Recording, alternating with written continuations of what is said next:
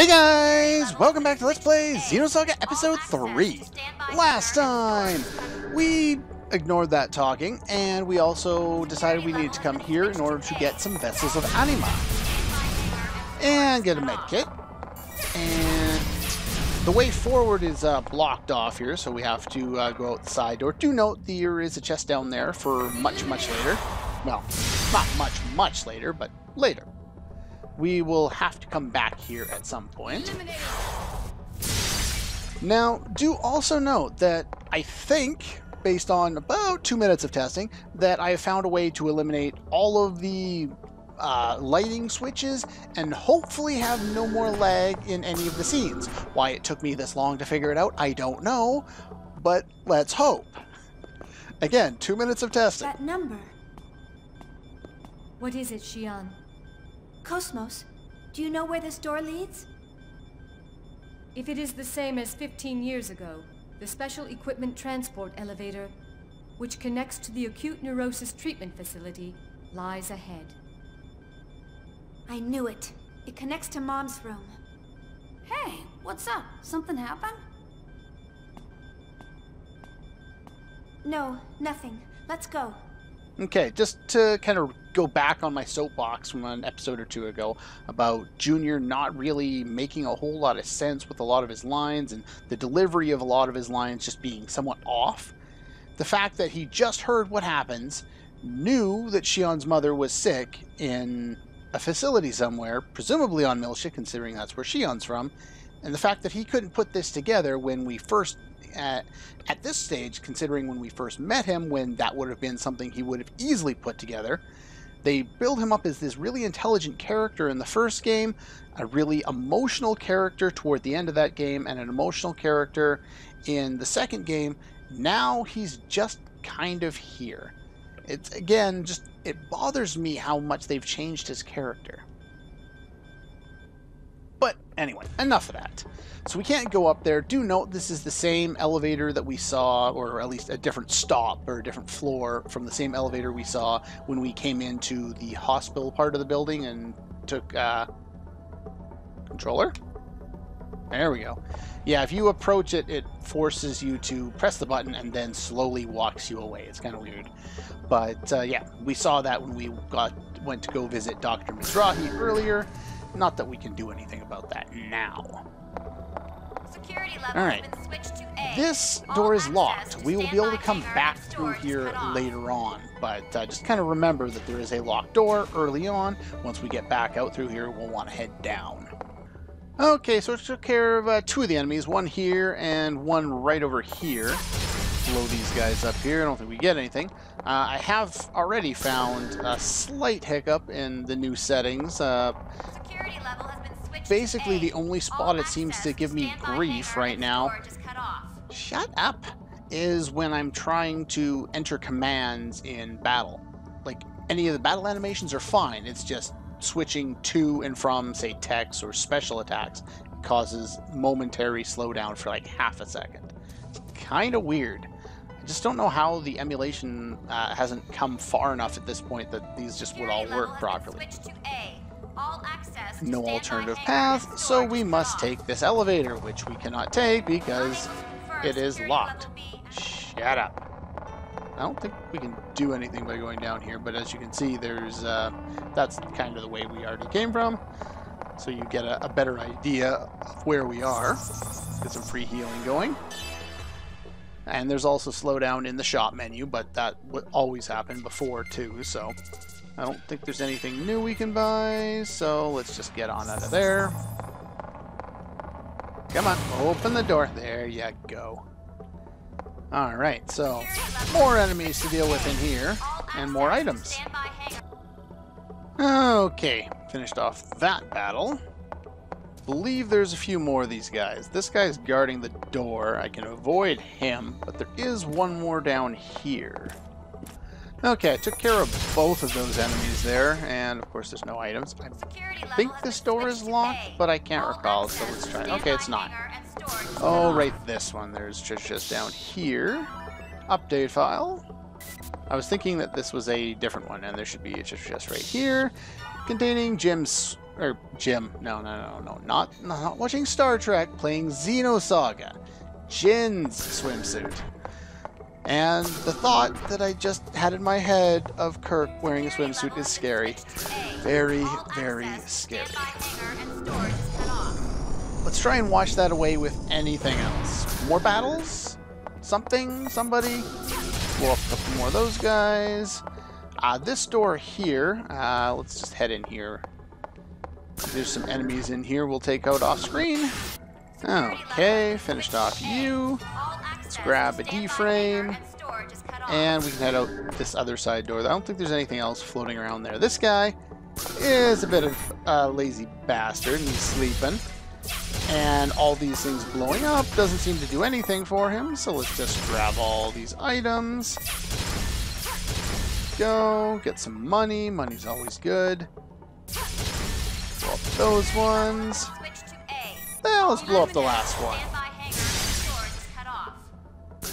That one wakes him up.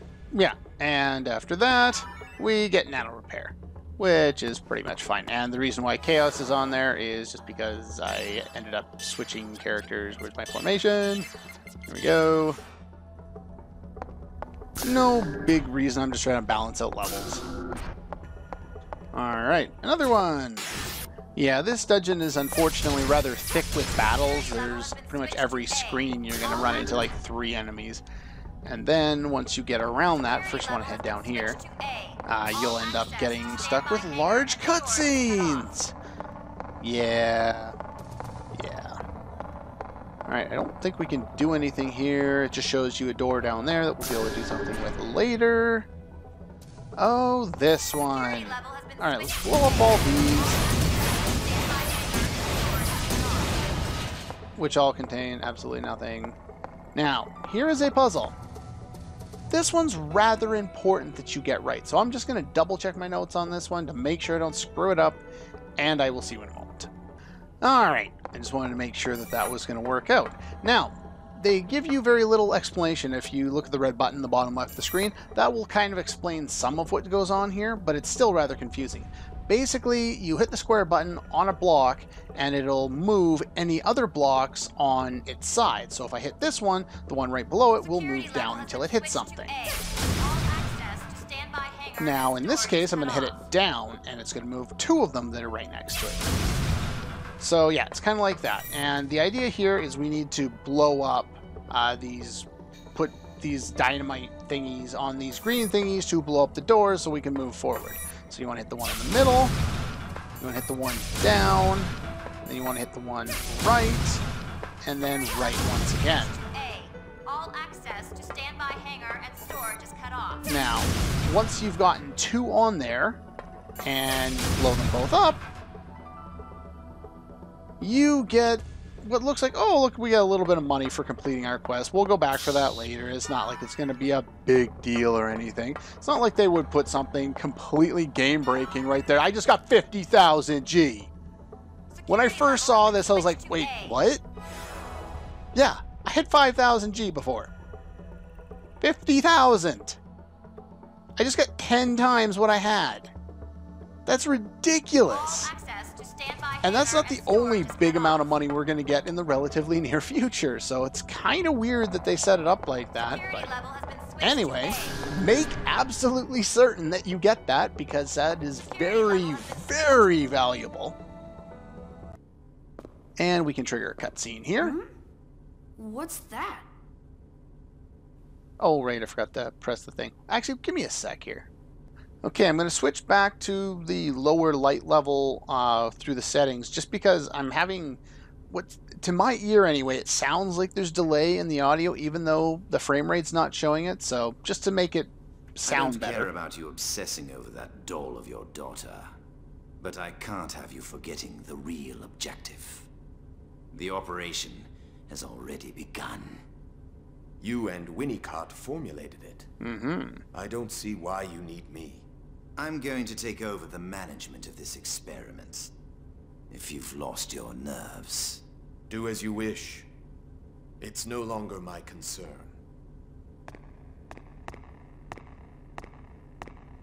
Is that Joachim Mizrahi? How many times are we going to ask that? Momo! God, that is so frustrating with this game. They just ask that every time we see this guy. He's the only one who looks like this. Anyway, time for a better scene. As you might guess, Momo's probably been looking to do this for quite some time.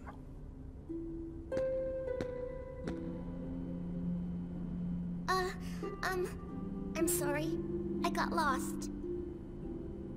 Lost in the past. You're not very good at lying, young lady. Do you think you could give me a hand? Not a crazy madman. Oh, okay.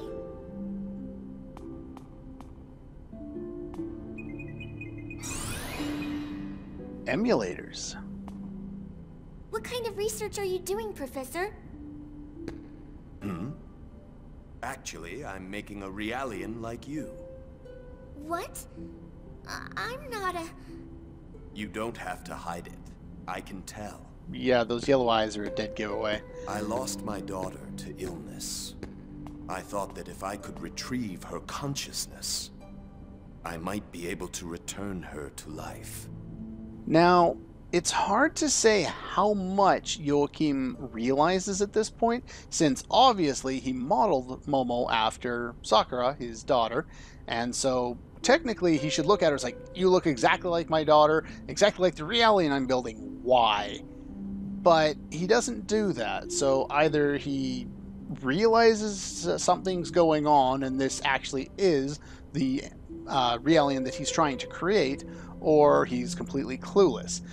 Either way, the fact that they don't explain it really doesn't make any sense. If he realizes it and just kind of is like, okay, we'll just have a nice kind of father-daughter moment, that's fine. But I would have liked a little more of a hint at it so the audience knew what was going on and not just him.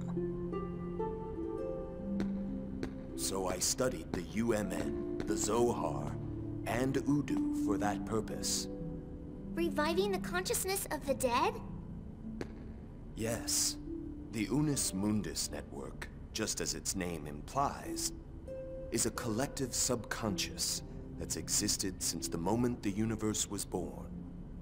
Yeah, so they've talked about in the past that we don't know a lot about the UMN, although we know that Vector manages it.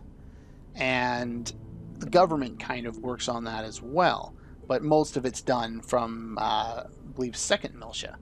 Now, we were there in the second game, but they've kind of tiptoed around what exactly this is. Now we know it's a collective subconscious, basically working off of a lot of psychological and philosophical theories that the human race has a collective subconscious and a collective unconscious. I think part of that might work into like a belief in reincarnation, but I'm not sure. But basically that's the gist of what we're going for here.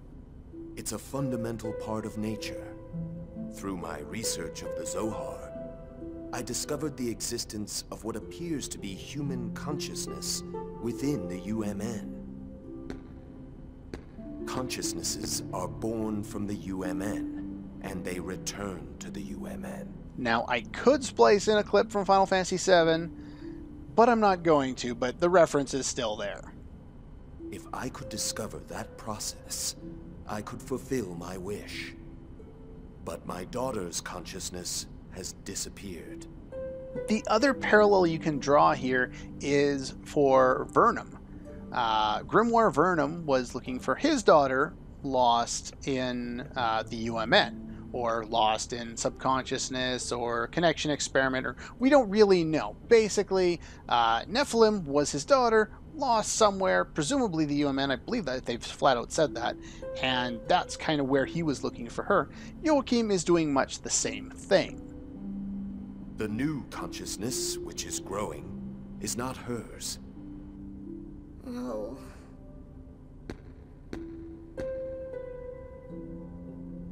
But I think that's all right. And that's what makes me think that he actually does know that this is Momo.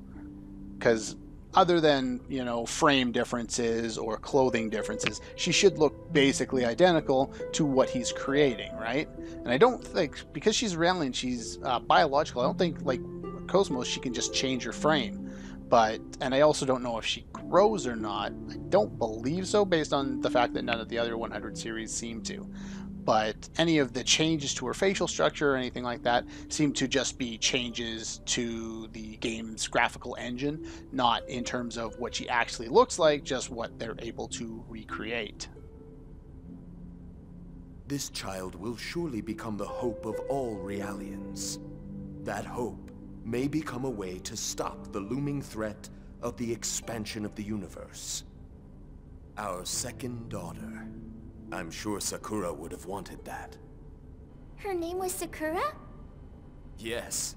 My wife and I came up with the name together. She was a cute child just like you. This world must continue to exist for you and others. I must stop them. Who? Definitely not the crazy person we've been led to believe he was. Oh, I'm sorry for making you listen to the ramblings of an old man. Now go. I'm sure there are people worried about you. Why he decided to say this to some random strange person, unless he recognized her, really doesn't make any sense.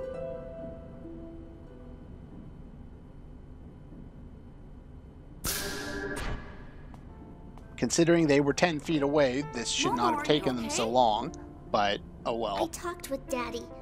He called me his second daughter. He said he's going to protect the world for us.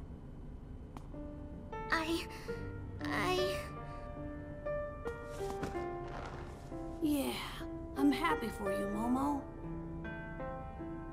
Yeah, this is like, what, the next time we see them kind of embrace together, even though their relationship has kind of been developed since episode 1. And then they just kind of forgot about it in the first half, and even a lot of episode 2 for that matter. I don't think we can do anything with any of the stuff here, and of course this is locked, so we can't go up there. Yeah, I think that's pretty much all for that room. So, let's continue on. More enemies? No more enemies. Right. You know what? That's probably going to do her, because I believe upcoming is a longer cutscene. So, to avoid making this another 25 to 30 minute episode, we're just going to call her here. So that's all for this one, and I'll see you guys next time.